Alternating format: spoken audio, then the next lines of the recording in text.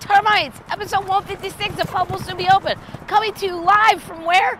Gallery Furniture, home of who? Mattress Mack, my favorite philanthropic human, and my favorite gambler, and my favorite mattress salesman.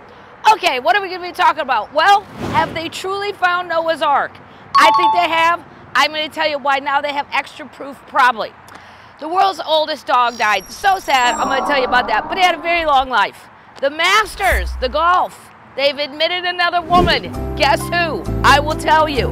Oh my God, Sam Bankman-Fried decided to take the stand.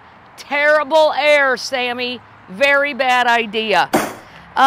United Airlines, ooh, they have a new boarding process. Not a lot of people are happy with it. I would be, because I'm a window seat person, but if you're an aisle seat person, you are not gonna like it. Nope.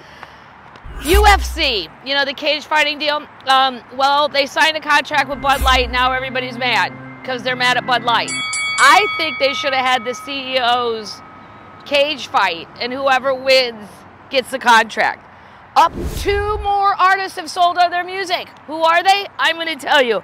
Also, some family had a Monet in their house for 134 years.